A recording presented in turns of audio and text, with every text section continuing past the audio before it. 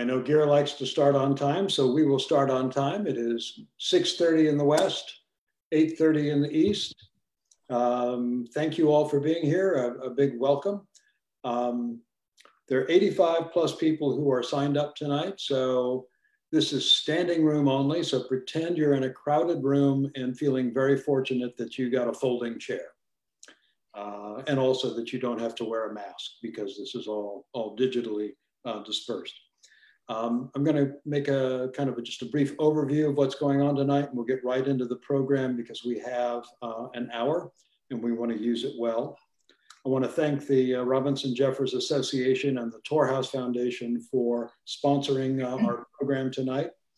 Dr. Gear D. Gazira for moving things along and turning this from talk into action, a step that he also often manages for us. And Jessica Hunt, who you can't see on screen, is our stage manager and tech master tonight. And as we get to the question process of this, she'll be taking your questions and feeding them forward to me for the panel. A couple of quick tech things. Our group is large enough, too large in fact, to have everyone on screen. So the panelists and I cannot see you when we cannot hear you. Your cameras and mics are off. So this is unfortunately kind of a one-way video audio feed. To offer a question or a comment, use the Q&A box that's at the bottom of the screen. If you scroll down to the bottom of the screen, it should pop up. That will go to Jessica. She'll be forwarding the questions to me as we go forward. If you're on Facebook, you can use the comment feature and the same thing will happen. The comments will be brought forward. We will get to as many of them as we can. For what it's worth, kind of why we're here tonight. We're all aware that COVID has radically altered our ability to travel and congregate. And this seemed a time where it made sense to experiment with some other ways of having conversations with each other about Jeffers and his work. And thus we're doing this webinar, the first one, which is jointly sponsored by the two groups. We are anticipating that we will do one of these about every 3 months. So if this goes well tonight, and I think it will, we'll be back with maybe in the next quarter another program and see if we can't make this a somewhat regular procedure for us. There are 3 panelists tonight. I'm going to keep the introductions very, very brief because they're well known to you. Jim Karman is the president of the Robinson Jeffers Association and a trustee of Tor House. Longtime Jeffers scholar. Elliot Ruchowitz-Roberts, a distinguished poet, president of the Tor House Foundation, longtime member of the Jeffers Association as well. Susan Shillinglaw, one of our absolutely most distinguished Steinbeck scholars, who's willingly moving from Monterey to Carmel for the evening. She's long been interested in Jeffers and was for a distinguished term director of the National Steinbeck Center. So these are your panelists for the evening. The way the discussion will go, I'm going to start by reading the poem. So we just kind of have it fresh in our mind. And then each of the panelists will in order offer a kind of a brief introductory comment on the poem as a way of getting the discussion started or setting up the context for the discussion. We'll then invite the panelists to take up whatever questions they have for each other. I may throw in a question or two just to keep people off balance. And as we're doing this, that would be a good time for those of you in the audience who have comments and questions that you would like to put into play to be feeding them to us through the Q&A option. And then we'll be factoring those into the conversation as we go forward. We will, I'm told by the folks who count, we will shut this off promptly at the end of an hour so that you can all go about your affairs. Fair enough? Okay. Now see, I have to pretend that you're all nodding yes out there in the audience because of course I can't see you. So I'm going to read The Purse-Seine by Robinson Jeffers, a poem from 1935. Poem we all, I'm assuming, know.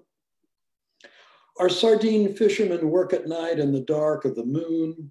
Daylight or moonlight, they could not tell where to spread the net, unable to see the phosphorescence of the shoals of fish.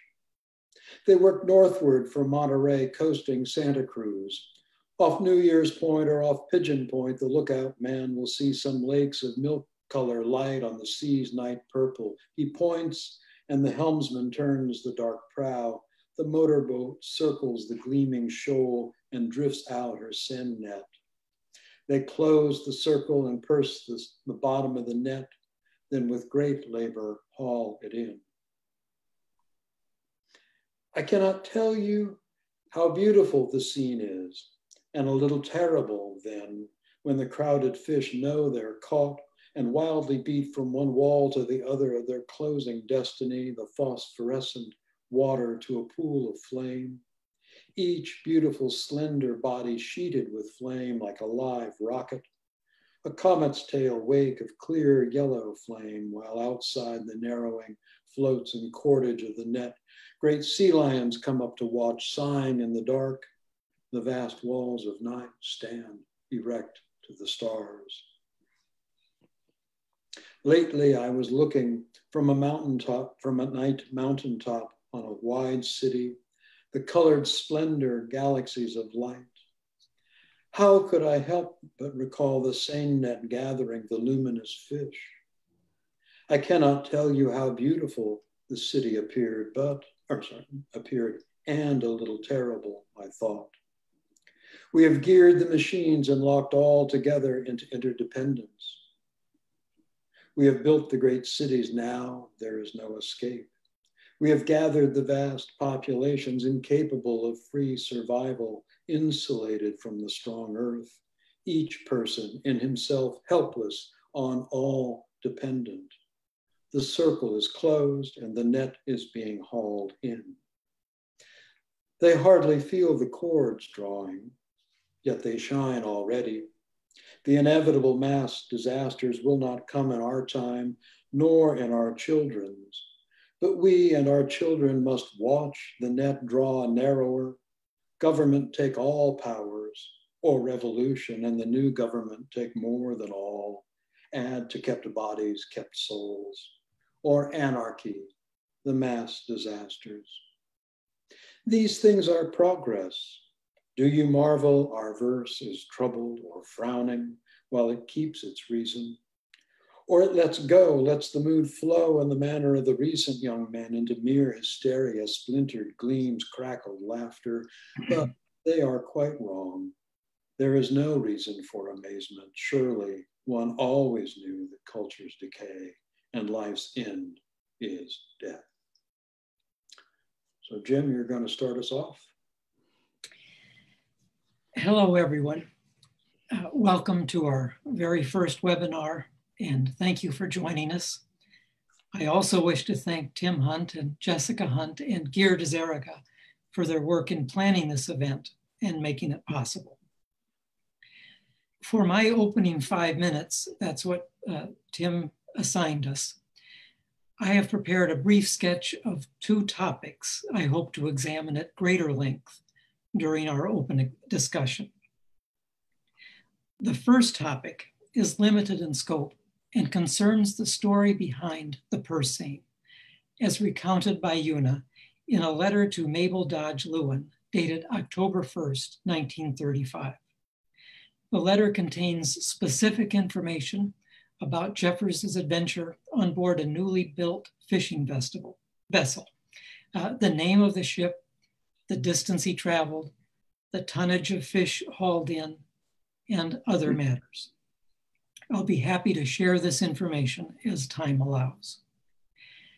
The second topic is more expansive and approaches the poem with the totality of Jeffers' vision of life in mind, with a particular concern for the image of the net in the Purse-Seine and in other poems. That image, I would argue, provides a key to understanding much of what Jeffers says about desire, religious faith, political systems, American culture, Western civilization, human nature, and the ultimate aim of human life. That's just about everything. For this latter topic, I would like to briefly invoke a traditional mythic image from South Asia, Indra's net. Indra, as many of you know, was or is a sky god, popular in varying degrees through the centuries among Hindus, Buddhists, and Jains. One of Indra's prized possessions is a marvelous net that extends infinitely over, across, and through the universe in all directions. Everything that exists is held within that net. At every node or vertex, there is a brilliant jewel. Some say a diamond, some say a pearl, that captures the reflection of every other jewel and all the reflections within those reflections ad infinitum. In Eastern religious traditions, the net signifies the interconnection and interdependence of everything that exists. Some passages in early Vedic literature also refer to Indra's net in more conventional terms, as something that catches and holds phenomena and thereby functions as a trap. What does Indra's net have to do with Jeffers and our understanding of the Purse-Seine? First, the ancient non-Western idea of cosmic interconnectedness and interdependence serves as an illuminating analog to Jeffers' 20th century worldview. As Jeffers says in his letter to Sister Mary James Power, written October 1st, 1934, just a year before he composed the Purse-Seine, I believe that the universe is one being. All its parts are different expressions of the same energy, and they are all in communication with each other, influencing each other, therefore parts of one organic whole. This is physics, I believe, Jeffers adds, as well as religion. Second, the jewels in Indra's net. Like every poem, or I should say, like the jewels in Indra's net, every poem written by Jeffers reflects all the others. Accordingly, images and ideas found in the Purse-Seine repeat important central insights found throughout his verse, from flagons and apples to the beginning and the end. And third, the image of a net functioning as a trap helps us better understand what was at stake for Jeffers when he said over and over in different ways that our main task in life is to break through the entanglements of human self-centeredness, to see through the delusions that grip us and others, and to open ourselves to an experience of the transhuman magnificence of the greater world. If the internet is the Purse-Seine of our time, if the very technology we are using right now is in fact a life-destroying trap, despite what the CEOs of Amazon, Apple, Facebook, and Google said before Congress earlier today, then Jeffers' poem is a vital, urgent warning that we and everyone else should heed. Thank you, Jim. Elliot. Is there anything else to say? I'm sure. Thank you, Jim.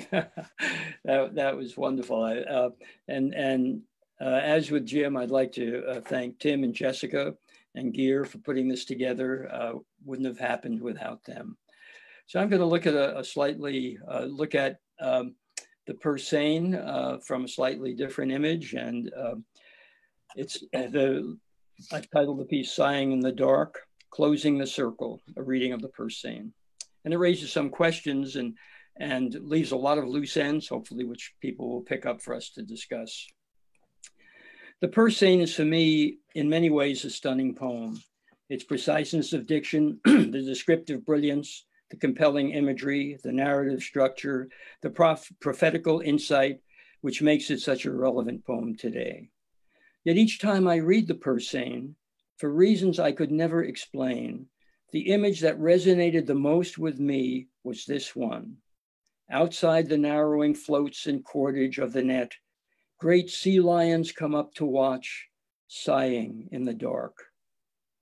Sighing in the dark. The image stops me every time I read the poem. Yet until now, I have not thought much about it, perhaps heeding Jeffers' advice in return about being a little too abstract, a little too wise. But when one does think about it, how uncharacteristic of sea lions. Certainly Jeffers knew the barking of the sea lions from the rocks below Tor House and from Point Lobos. He would have also heard the hoarse grunting sounds of the males and the squeal, the belch, the growl of the females. But sighs? And to hear those above the engines of the big Purse-Seiner ambassador from which Jeffers observed the event he describes? Despite everything which makes the image problematic, it remains for me compelling. And what I would like to explore is why this might be so. There is in the Purse-Seine a complex interplay between the narrator poet, the reader, the you of the poem, and the they. The first word of the poem, our, establishes a relationship between the narrator and the reader, a relationship which is immediately set apart from the sardine fishermen themselves, the they, who could not tell where to spread the net. Jeffers begins the second stanza by directly addressing the reader. I cannot tell you. As in the first stanza, narrator and reader, the our, the I and you, stand apart from and outside the action, observers first to the work of the sardine fishermen, and then to the terrible yet beautiful scene of the fish caught in the Purse-Seine net. Jeffers follows the same pattern in the third stanza. The I recounts his personal experience. Lately, I was looking down from a night mountaintop, and then addresses the reader. I cannot tell you how beautiful the city appeared. Then the you and I become we. We have geared the machines, and this we is set apart from the vast populations, the they who hardly feel the cords drawing. We remain outside the net. We and our children must watch the net draw narrower. Are we then, like the great sea lions, watching and sighing in the dark? And does this we include the narrator poet? He also sighing in the dark. Do you marvel, he asks, our verse is troubled or frowning while it keeps its reason? No barking, grunting, squealing, growling, unless in the manner of the recent young men into mere hysteria, splintered gleams, cracked laughter. While the great sea lions, the I, the you, the we are outside the sardine fisherman's Purse-Seine, outside the net that encloses the vast populations in our cities, all are ultimately enclosed in the vast walls of night that stand erect to the stars. Did Jeffers envision the vast walls of night as the Purse-Seine in larger scale? The trapped sardines, we recall, wildly beat from one wall to the other of their closing destiny. If so, what then is our closing destiny? There is no reason for amazement, Jeffers writes, perhaps playing on an obsolete meaning of amazement, frenzy, and using for the first and only time in the poem, the indefinite pronoun one. There is no reason for amazement. Surely one always knew that cultures decay and life's end is death. There is both the truth of the consequences that befall the world we have created, what we call progress, but also the wider truth of our mortality. This wider truth until the last line of the poem barely referenced. Is it possible that Jeffers the poet, as distinct from the eye of the poem, has drawn the Purse-Seine around each of us, catching us by surprise with this last clause of the poem.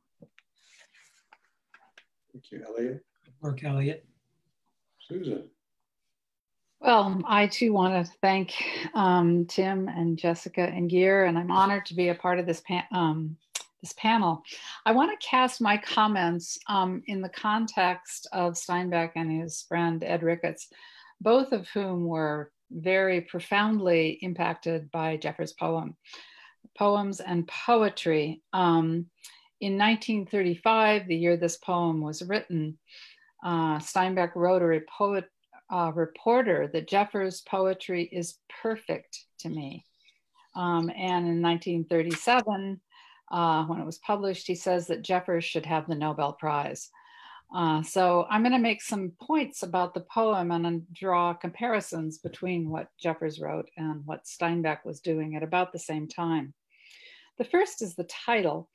I think that the Purse-Seine is a net. It's a Purse-Seiner is a ship, but I think casting a net certainly evokes a kind of biblical context, or certainly biblical resonance for this poet, because of course we think of Jesus talking to Peter and saying, please come be a fisher of men. So the connections between being a fisher of sardines and of men, I think, is part of the poem as well. And it's something Steinbeck does as well, of course, in something like The Grapes of Wrath, where the whole journey of the Jodes evokes Exodus, going from the desert to the promised land. It's not explicitly made apparent, but it's suggested in the novel. My second point is about the first stanza and the emphasis on work. When I see our sardine fishermen as the opening words of this poem, for me, it's a local connection, the sense of being a regional poet, the intimacy of the observer and knowing the scene that he's describing. And the sardine fishermen that he's describing, I think he admires very much for their commitment to work and to great labor. You see the dignity and the integrity of work also articulated in the other poems in this suite of poems, this Windstruck Music and Coast Road. And I think that's something that Steinbeck is always celebrating, the kind of dignity of work, working with your hands, etc. And so to focus first on the scene with the fishermen working, I think is important at the specificity of that scene. The lookout man, I take it as also being a sort of evoking the poet later who's going to look out on the mountaintop. What this poem does for me in the repetitions of the words and some of the images, like work and labor, later, I cannot tell you, flames, etc. It's kind of creating a net with the words and how the words link. And so the poem itself becomes a net too. And drawing on what Jim said, I think that he's working with this whole idea of the net, working in different contexts. My third point is about kind of connecting this whole idea of workers and the net and fishing, because Steinbeck has a very similar passage in Sea of Cortez describing shrimp trawlers who were dredging the bottom of the sea near Guaymas. This is at the end of the trip when he's drawing his comments together about what the Sea of Cortez trip that he took in 1940 with Ed Ricketts means. And he writes, describing the scene of fishermen, the big scraper closed like a sack as it came up, and finally it deposited many tons of animals on the deck, tons of shrimps, but also tons of fish of many varieties. And then he names them. And he concludes, the waste of this good food supply was appalling.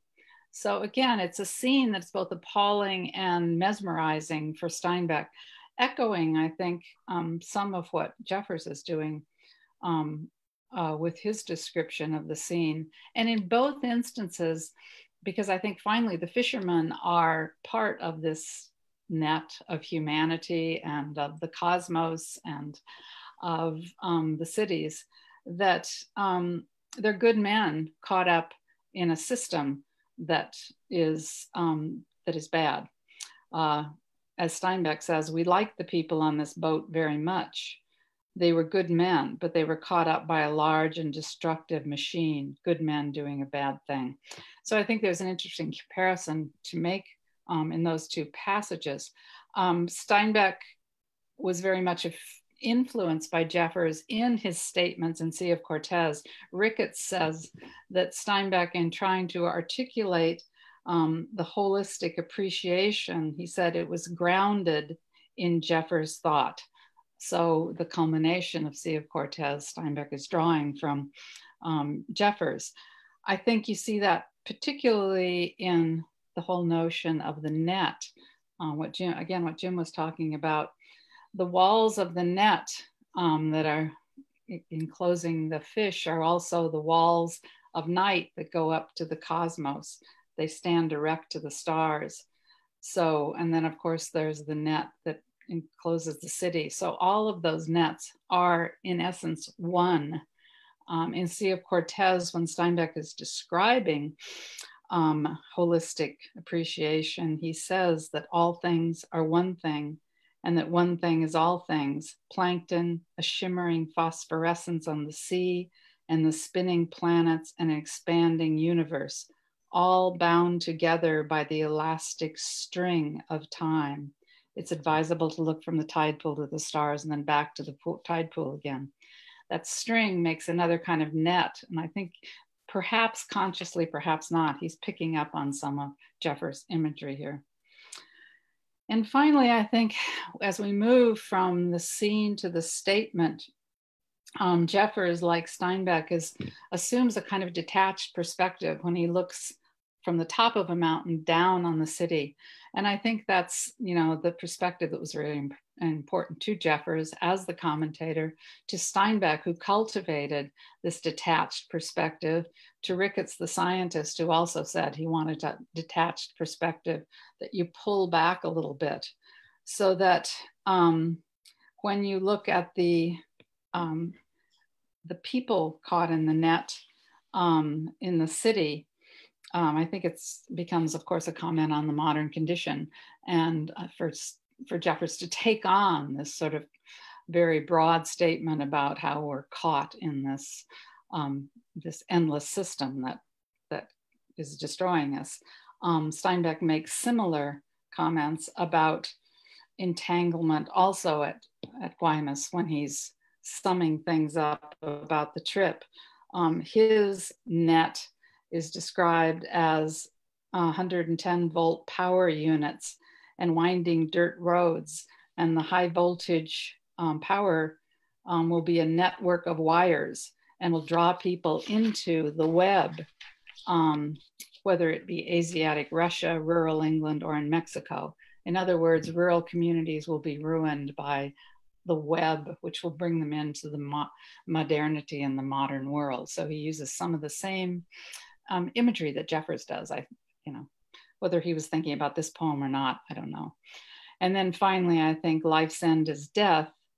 There is a sense not of despair there, but just acceptance of this whole scene is part of the cycle of decay and destruction, and eventually rebirth, which Steinbeck also believed in.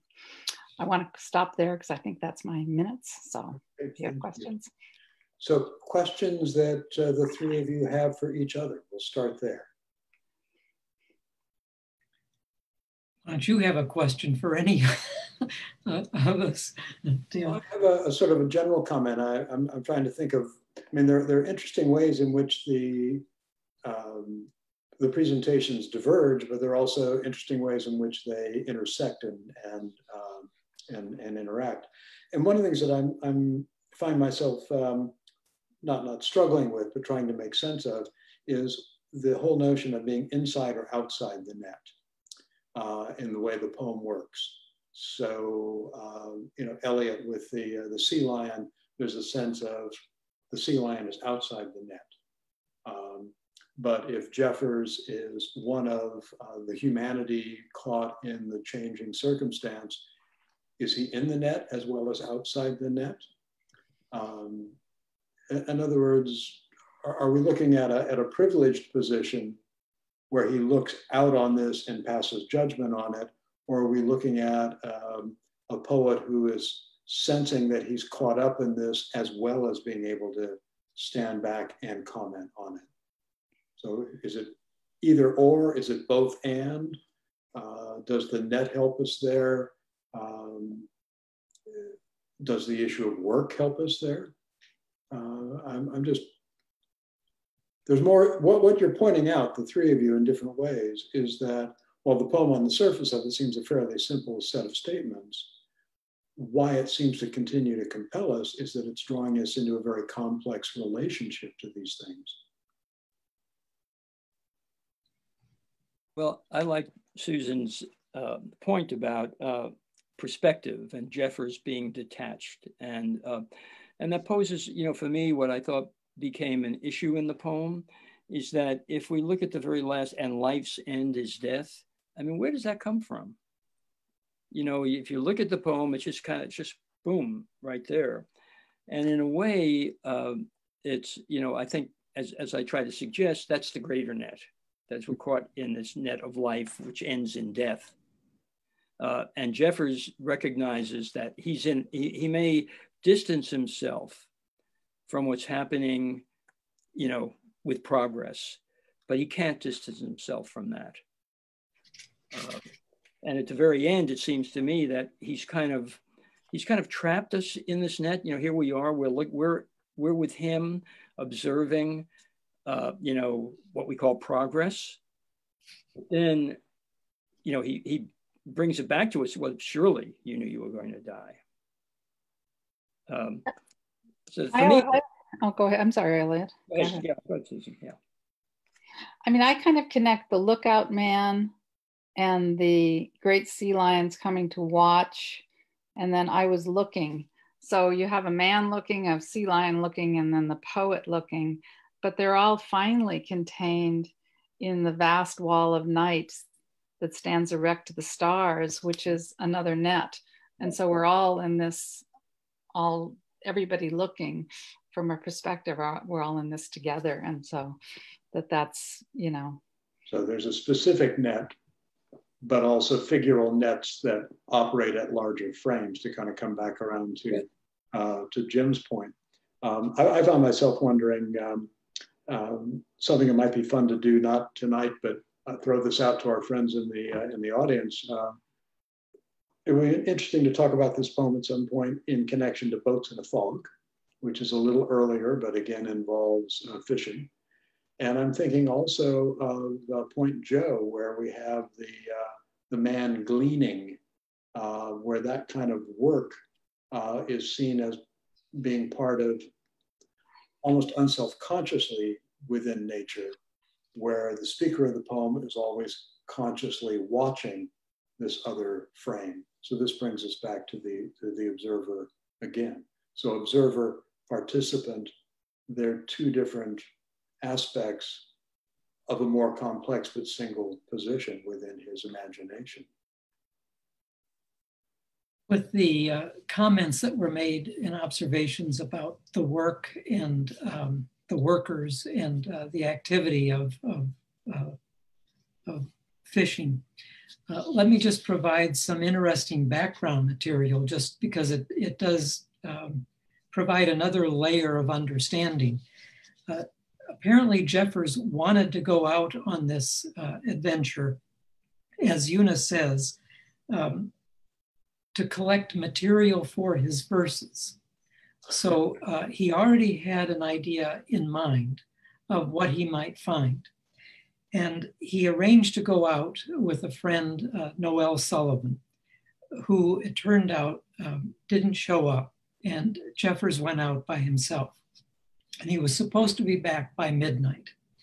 But Una went to bed at midnight and he wasn't home, and woke up in the morning and he wasn't home, and discovered after running back and forth to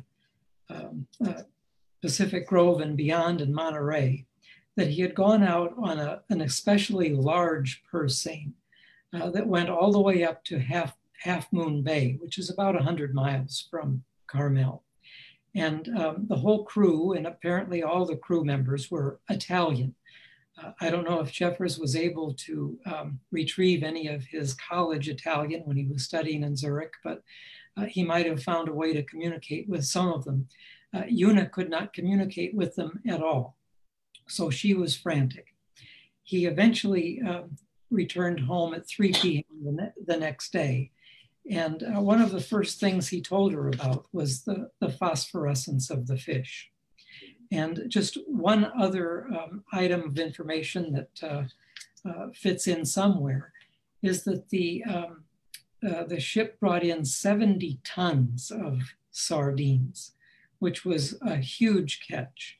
A lot of death for those little fish. And it certainly was one of the ships that helped lead to the collapse of the sardine fishery within a few short years. By 1945, it was almost over. And certainly by the 50s, there were no sardines at all to be found.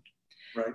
So Jeffers really did witness an industry that was doing great damage to the area where he lived.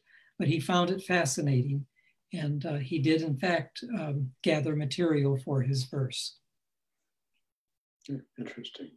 Yeah, but he's also very selective, right? Because when they put out that Purse-Seine, it's not just sardines. And Susan, I think you talked about going out in a note and watching all the birds and I mean, it's not calm. You've got animals all over the place. So he's tailoring, the description to meet his, his thematic needs. Sure.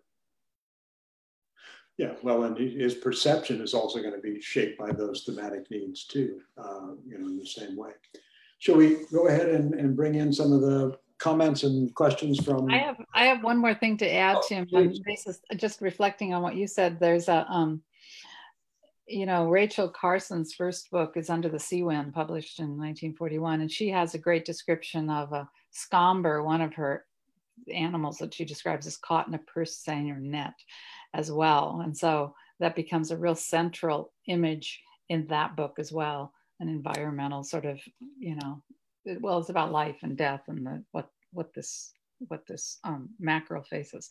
But it would be interesting to do all these net, sort of writers talking about nets and how they extrapolate from that. So there's your next book project. Well, we actually have a comment, Elliot, about the sea lion from William Gilly. He says, sea lions will come in and out of the Purse-Seine as it is pulled in. They are the dancers whose survival depends on the timing of leaving the net at the right time. Maybe they're out of breath from all the swimming. Well, out of breath is different from sighing. Well, I'll let you argue that was okay. I will argue it. Okay. Share that comment. The questions are fairly interesting, and some of them aggregate together, but I'm just going to kind of grab a couple. Doug Borer says, if Una could hold a seance and we could talk to Robinson, what question would you each want to ask him about this poem?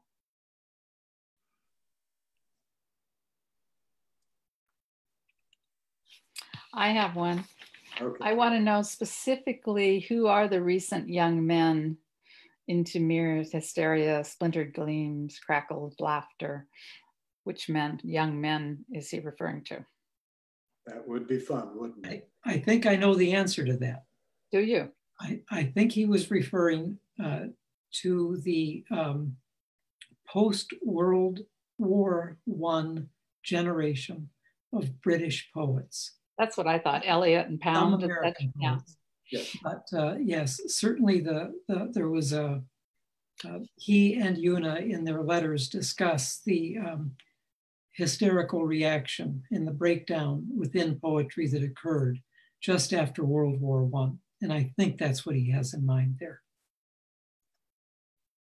and beyond. And well, to answer the question, I think I just thanked Jeffers for the poem. I'm not sure I have any questions I'd want him to answer. Okay, now that's a true poet showing deep respect to the master. I applaud that answer there, Elliot. Jim, do you have a question you want to pitch? You would pitch? I don't know. I'll pass on that one. Okay. Thank you, Doug, for a tough question. At some point, I can come back and share something in regard to Susan's comment about the net image and Jeffers' perhaps mindfulness of its relation to the Christian story, because I think there's a direct connection between the biblical view, Jeffers' understanding of the Christian tradition, and how that relates to the Purse-Seine. Right. I can share that at any time. Okay. Several people, Linda Sayre for one, Peter Serchuk for another, are basically asking us about what they take to be a fairly bleak view of progress in the overall human position, which I'm guessing we don't think has improved radically since 1935. That was my editorial comment. How do we respond to that? Is this poem just despair, or is this poem helping us cope? I don't know that it's going to help us radically change things. How does this poem translate into the current moment, I think is what several people are wondering about. Well, it all depends on if you finally come to see the hopeful and positive dimension of Jeffers' message to us and to all generations.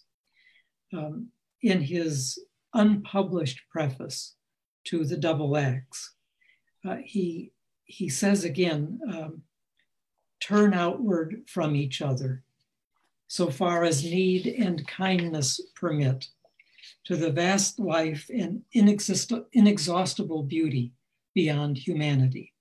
This is not a slight matter, but an essential condition of freedom and of moral and vital sanity. Very important for our time right now. Then here's the next connection. It is understood, he's saying, that this attitude is peculiarly unacceptable at present, being opposed not only by tradition, but by all the currents of the time. And here's the connection between the Double Axe and the Purse-Seine. We are now completely trapped in the nets of envy, intrigue, corruption, compulsion, eventual murder that are called international politics. Right. And he goes on to say, we're in the net. I mean, he puts us all inside that net. But for him, the only way out is to look beyond the confinements of modern life and touch base once again with the larger world. So I never find his worldview pessimistic or depressing. I always see it as providing a way toward affirmation and hope. Well, in a way, of understanding the vast walls of night that stand erect to the stars within the poem, because that takes our gaze for a moment upward and beyond the immediate scene to the larger beauty. True, exactly. In this particular poem. And maybe Jeffers answers Peter's question directly in going to Horse Flats, which appears in such counsels you gave to me, where Jeffers meets the old man in the woods who reads, about all the horrible things that are happening in the world. And Jeffers says, why do we invite the world's rancors and agonies into our minds, though walking in a wilderness? Why did he want the news of the world? He could do nothing to help nor hinder. nor you nor I can for the world.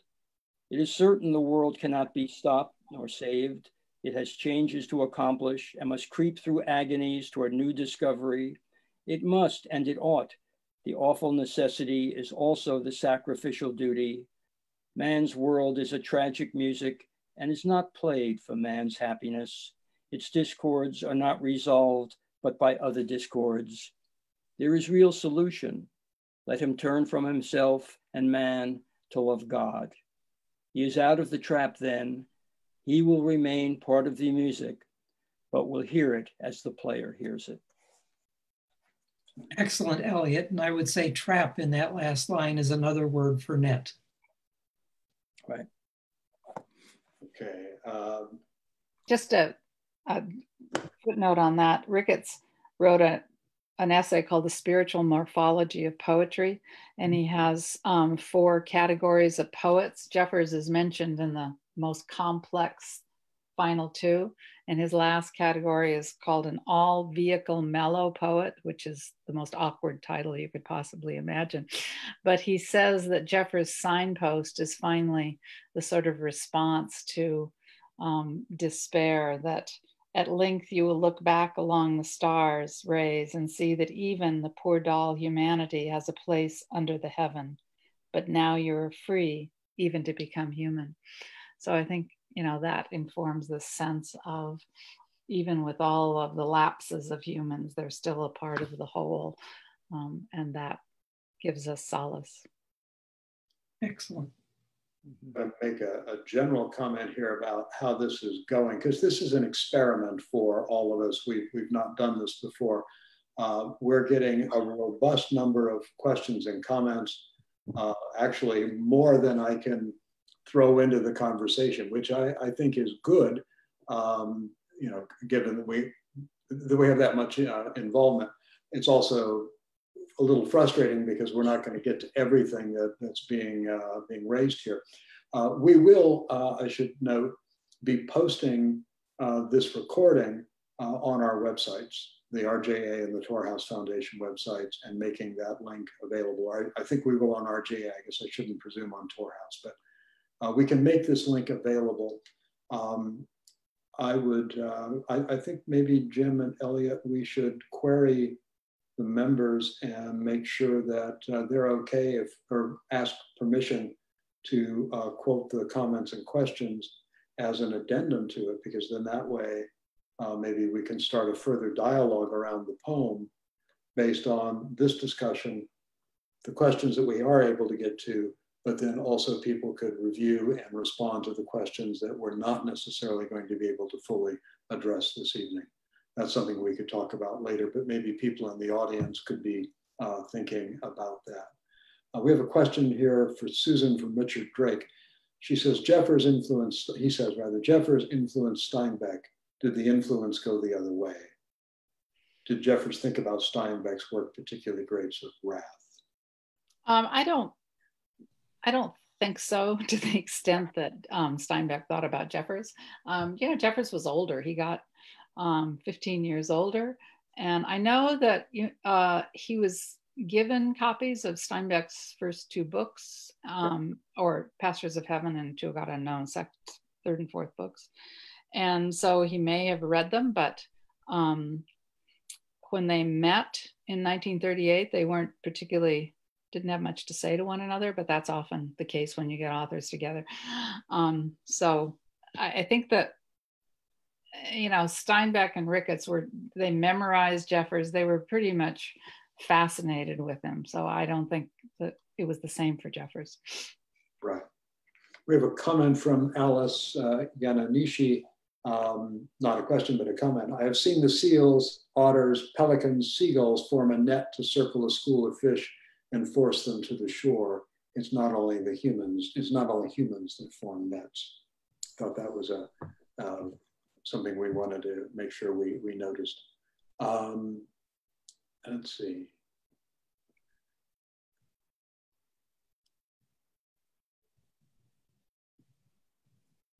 This is from your Susan, your colleague Ellen Soldowski at San Jose.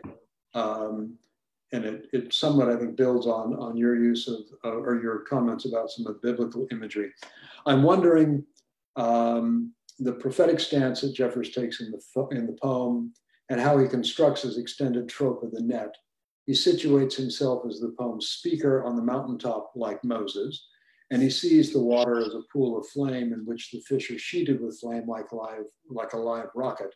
The image here is one that suggests a cosmic apocalypse with a comet's tail of yellow flame. How do you, I'm addressing this to the panel as a whole, how do you see this imagery metaphor in terms of Jeffers' vision of what's in store for us in the immediate future? He also says the mass disasters won't come in our time nor our children's, so are we experiencing the mass disasters now that Jeffers anticipates in the poem? Wow, Alan, thanks for asking 5 questions. That's complicated. That's Alan. Hi, Alan. Go ahead, Elliot. No, that's okay. Well, Jim was going to talk about the religion too, so. Yeah, maybe Jim, would you want to talk about, since you raised the issue of the biblical reference? Well, one of the poems where Jeffers makes considerable use of net imagery is Dear Judas. And it's pretty much the same language. When the woman who is identified as Mary appears early on, she says, I bid you fishermen mending brown nets on the white sand, I bid you beware of the net, fishermen. You never can see it. It flies through the white air and we all are snapped in it. No, but look around you. You see men walking and they seem to be free. But look at the faces. They're caught.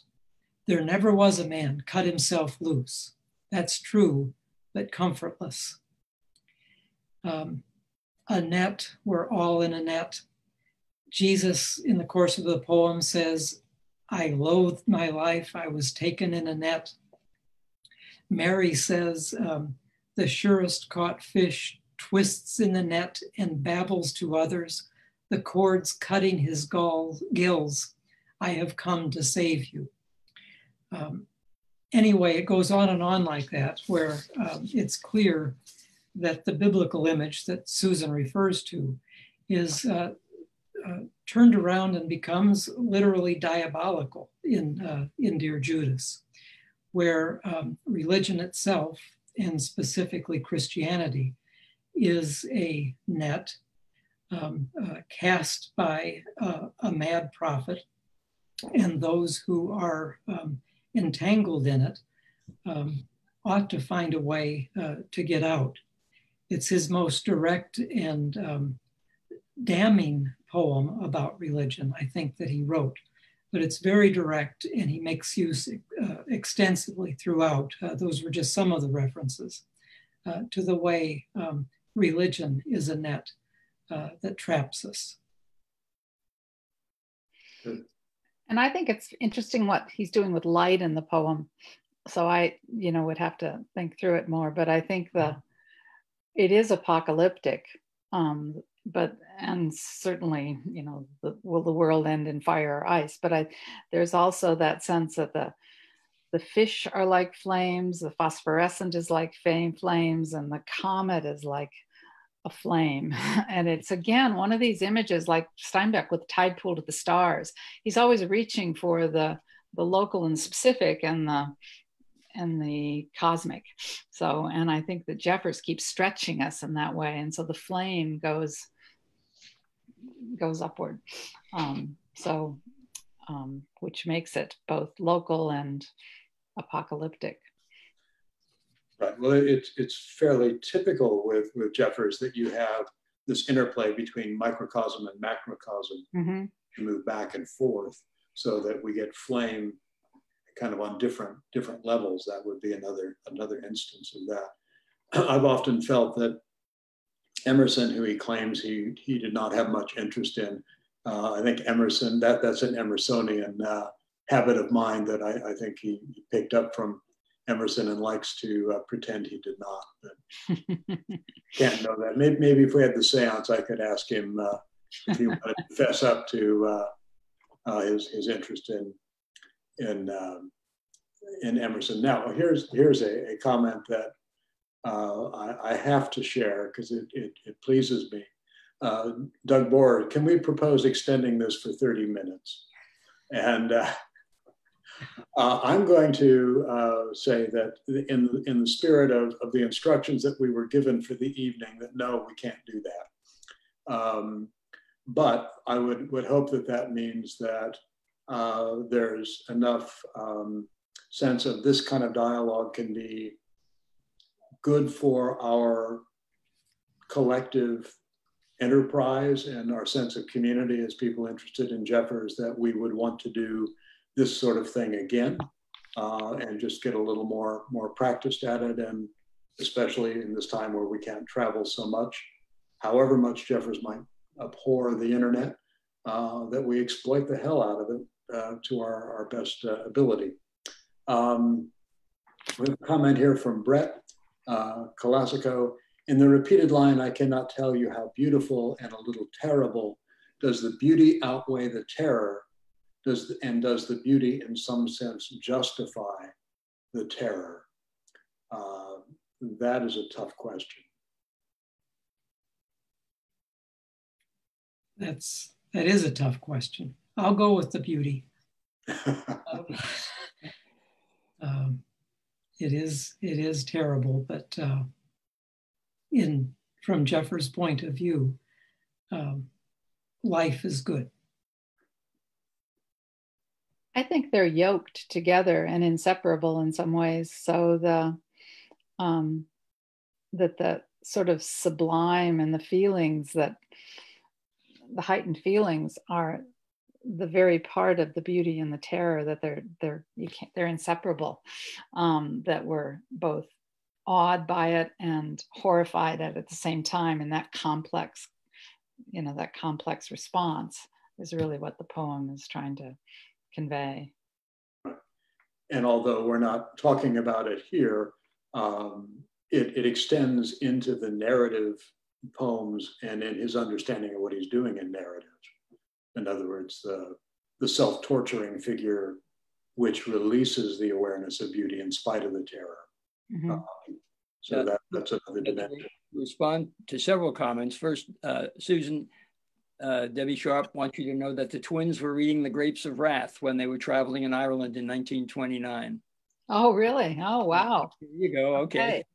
And then Aaron was wondering about, the troubling that, you can't find reaching for elements of hope. And I think with all of Jeffers' poetry, when he puts his books together, they're put together and all the poems are there for a reason. And so if you look at such counsels as you gave to me, you've got all these other wonderful poems like October Weekend. You've got later on in it, you've also got poems like Oh Lovely Rock in it. So, it's all of a whole, and the poem doesn't necessarily present the totality of Jeffers' views. This, I think, is a really important statement here, but you get a different perspective when you read, Oh Lovely Rock, because right. The beauty is emphasized. So, my closing words would be to come back to the image of the stars that in the walls of the stars that we've mentioned before, and the beauty and the sublime that Susan just mentioned, and the interconnection of everything with everything else.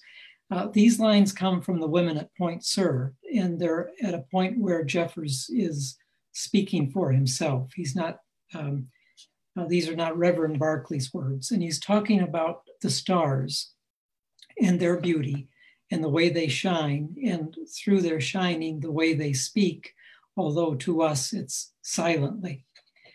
And he says there is nothing but shines, though it shine darkness, nothing but answers. They are caught in the net of their voices, though the voices be silence. They, that's the stars and the moon and the sun, are woven in the nerve warp. And then he brings everything else in as well. One people, the stars and the people.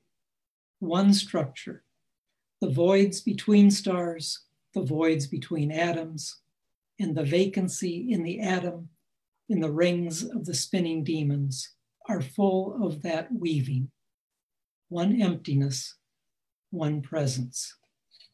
The great net that holds us all, whether it's the sardines or the fishermen or the stars that shine in the sky. In fact, as Jeffrey says, we're all one. Okay. So we are now at our time limit.